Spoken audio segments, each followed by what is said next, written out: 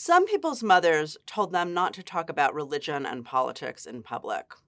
Well, I grew up in a family where we talked about politics all the time, and my mother told me not to talk about religion or smell in public.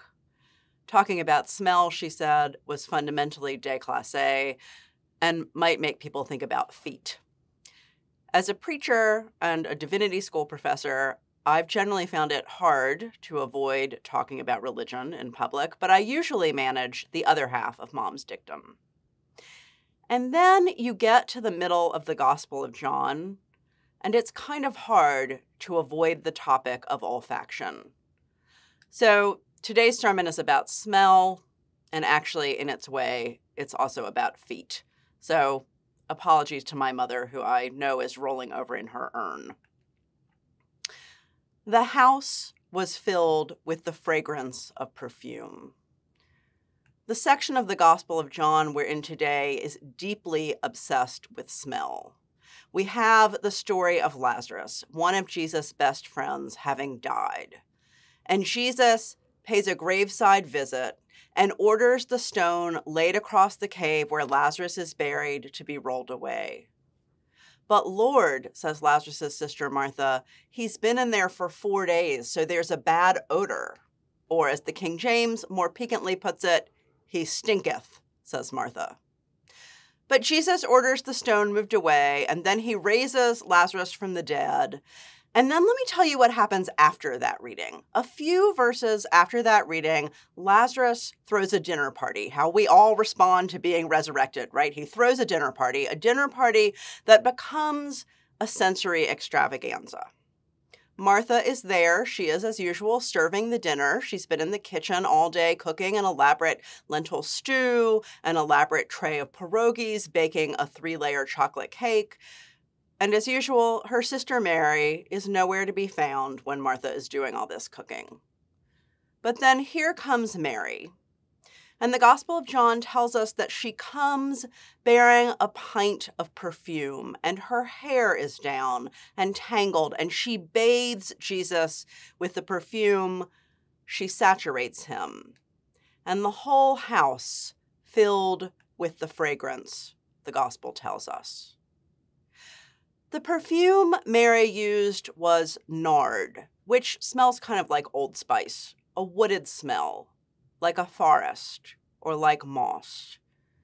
And nard has not just a particular aroma, but it's also been thought, both then and now, that nard has particular healing properties. And in particular, both then and now, people have thought nard promoted uterine health. So this seems sort of odd, maybe. Why didn't Mary perfume Jesus with the scent of lemons, a smell that's thought to produce feelings of peace, or with sandalwood, which is said to cure both dry skin and irritability? Why scent Jesus with a fragrance known to ensure a healthy uterus? It's a little odd. Or maybe it's a hint. This perfuming, Jesus tells us in the Gospel of John, is a preparation for his death. And the death that Jesus will meet soon after this dinner party is a particular kind of death. It's a death that brings about new life. So Mary is making Jesus not only perfumed, but reproductively healthy, so that he can birth new life for us on the cross. The house was filled with the fragrance of perfume. It's not typical for Scripture to speak so extravagantly about smell. Why does the Gospel of John want us to know about the scent of Lazarus' house or Mary's hands and hair, the now woodsy scent of Jesus' body, the smell of moss? Have you ever noticed how smelling something can trigger a memory? You walk out of your house after the first snow of winter, and the scent of that newly fallen snow just takes you back to childhood sledding. Or you smell pencil shavings, and suddenly you're sitting in your desk in Mrs. Miller's 5th grade classroom. Neuroscientists have found that because of the physical proximity of our olfactory nerve to our amygdala and hippocampus, which are the parts of our brain that largely control mood and memory, because the olfactory nerve is so close to our mood and memory processors, smell can trigger memories and emotions more powerfully and more quickly than hearing or sight or touch. Of course, hearing an old song can summon a memory, but smell does that even more powerfully. One of the particular emotional responses smell can produce is something psychologists call olfactory comfort. That's the term psychologists give to the way that scent can help calm people who are distressed by the absence of a person they love. Olfactory comfort. That's why, if your beloved is away on a trip, you might sleep in his pajamas. It's why a nurse in Minnesota, having observed that a child feeling intense separation anxiety is reassured by a garment with his mother's smell, this nurse patented a soft shirt that could be easily converted into a blanket. So mom could wear the shirt for a few hours before heading off to work or heading out on a date, and baby, now wrapped in and comforted by her scent, will be less hysterical when his mother steps out the door. Mary is not just preparing Jesus for his death. She's also preparing herself for his death. She's preparing herself for his absence and for her own grief. So now, whenever she smells nard, whenever Lazarus or Martha smell nard, the scent will trigger a memory of Jesus. Nard will be marked with his memory. And perhaps the scent will soothe them. Years after his death, when his friends smell nard, the scent will, in a way, bring Jesus close. So Mary is not just preparing Jesus for his death. She's also preparing herself. Now, this whole passage, from the raising of Lazarus to this dinner party and nard anointing, this whole passage in the Gospel of John is one of the last discussions of smell in the Bible, but it's not the absolute last reference to smell. A few books later, in his letter to the Ephesians, the Apostle Paul will write a phrase that's very familiar to some of us. I am an Episcopalian, and we use this phrase from Paul in the Episcopal Church all the time. Walk in love as Christ loved us and gave himself an offering and a sacrifice to God. To me, this is a familiar verse because this is the verse that Episcopal priests usually quote halfway through our Sunday service as we pivot from the scripture readings and the sermon to the Eucharist. Walk in love as Christ loved us and gave himself for us, etc. This is Ephesians 5:2. But for reasons I've been completely unable to discover, Episcopal priests never quote the whole verse.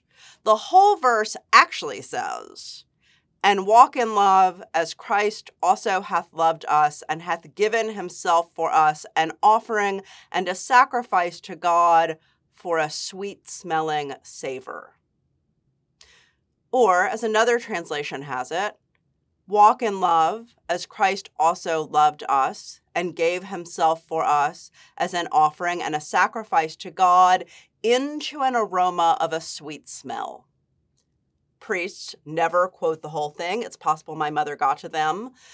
Well, what was the sweet smell?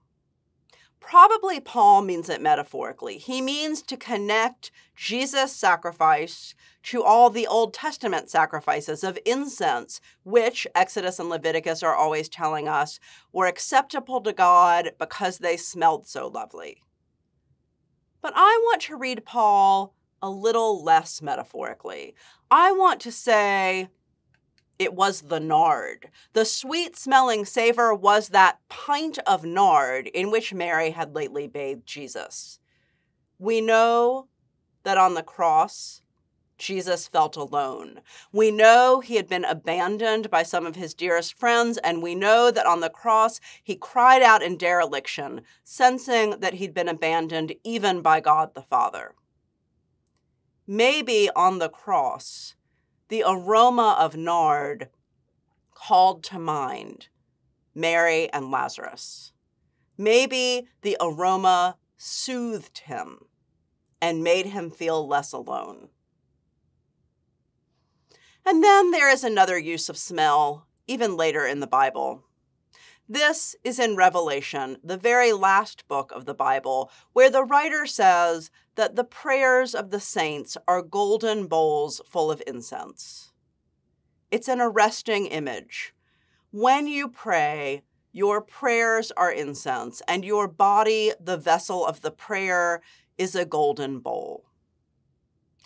Some years ago, my friend Robert died. About 14 months after his death, Robert's widow, Maisie, asked me to keep her company while she sorted through his clothes. She was giving some of them to their nephews and some to Goodwill, but she was keeping his shirts, the button-down Oxford shirts he'd worn every day to his office. Maisie now wore them herself to sleep in or to run errands, and she swore that she could still smell Robert in those shirts over a year after he died. Smell is haunted by absence. The baby longing for his mother, the widow pining for her mate. Smell keeps us close to one another in our absence.